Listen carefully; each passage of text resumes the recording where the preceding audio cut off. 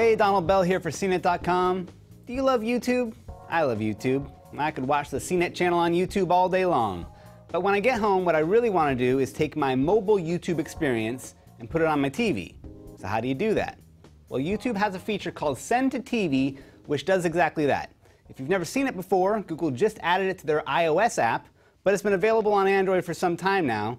So I'm mentioning that to save you the trouble of leaving me 50 comments pointing out the fact that it's been on Android. I understand. Android had it first, but now the rest of us can play with it. But how do you make it all work? Well, here I've got my iPhone, I've got my TV, and my Xbox, but it could just as well be my Android phone, a tablet, and a PS3, or even just an internet-connected smart TV that includes an up-to-date YouTube app. Whichever way you're getting YouTube on your TV, get it going, make sure you've installed any updates, and then dive into the YouTube settings. So here we are, Accounts and Settings. Now you should see an option here called Pair Devices.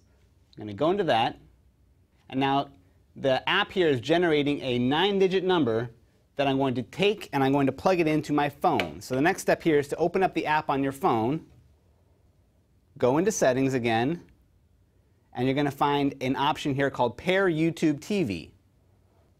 Now I'm going to enter that 9-digit number that the Xbox generated, I'm going to put it into my phone. All right, I'm also going to give it a name, just in case I'm ever lucky enough to own more than one TV in my house. I can distinguish between which TVs I want to send the video to.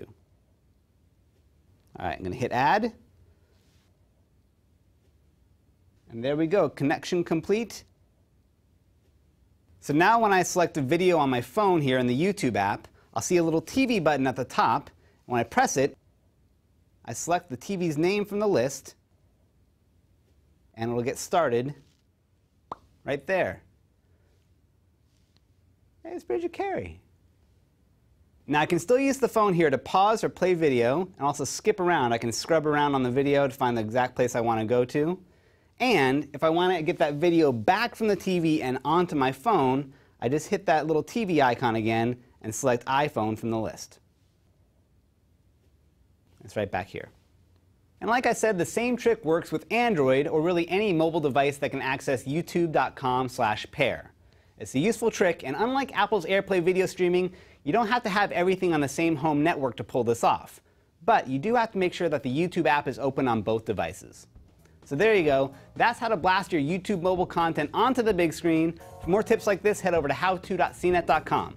I'm Donald Bell. See you next time.